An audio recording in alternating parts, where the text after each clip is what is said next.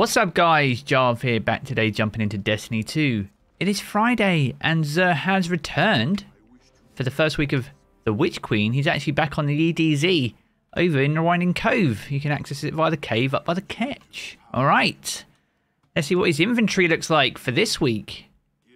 Alright, we'll start off here as we always do. The weapon this week is Sunshot. You got explosive rounds and it highlights targets. It also has Sunblast. It's the only 150 RPM hand cannon in the game. So it could be pretty good actually. So it might be worth picking up if you don't have that already. For you hunters here, we've got Lucky Pants with 48. That's exceptionally low. We've got illegally modded holster, so hand cannons ready faster and gain increased accuracy and bonus damage, which is really good if you pair it with something like Malfeasance, in fact. So that's an awful roll though, but worth having, I guess, if you haven't got it in the collection. Doomfangs with a 48, and these are really low. Horns of Doom. Void melee kills give super energy and improves your Sentinel shield. These stat distributions aren't great, guys, but I guess if you need them for leveling up, or if you don't have them at all, if you're brand new to Destiny, then they're worth picking up. Otherwise, you could probably get them from other sources with much better rolls. And then for the Skull of Dire Amankara, the highest of the week at 50, which is insane. We've got Actual Grandeur, so Nova Bomb kills grant super energy. So yeah, very much collection exotics here. Nothing to really shout about. For the legendary weapons, we've got the Autoloading Holster, Multi-Kill Clip, Gnawing Hunger, Dire Promise with Autoloading and Swashbuckler, Enigma's Draw with Full Auto and Elemental Capacitor, Deafening Whisper from Season of the Hunts here. Pretty cool. Well worth picking up for a wave launch of this. Killing Wind and Unrelenting. Sojourner's Tale with Autoloading Holster and Opening Shot. Here we go. We've got Light Mag here. We've got a Range Masterwork. And we've got Full Bore.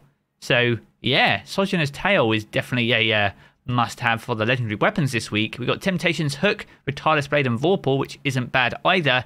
And Frozen Orbits here from the Crucible with Clown Cartridge and Snapshot Sights.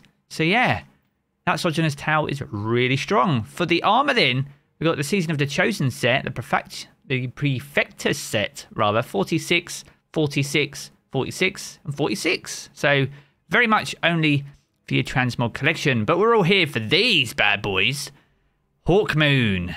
You can now pick this up from XUR. As you can see, it costs 125,000 Glimmer, 200 Legendary Shards, a Cypher, and an Ascendant Shard. So they're not cheap. We've got Eye of the Storm on here. In terms of the rest of the perks, we've got Alloy Magazine. And we've got Heavy Grip with Extended Barrel. So not bad, I guess, if you don't have a good one. Better rolls to be had, though. We've got Vorpal Weapon on the Deadmans, though. Got Steady Rounds here. And then we've got Fitted Stock. So we at least have a Vorpal Weapon Deadsman. So yeah, it's a quick look at XUR for what is the first XUR of the Witch Queen. If you've enjoyed this video, be sure to check out the other videos here on the channel, as that super helps me out. I want to jump back into the game as always, guys, and I will catch you all again very soon.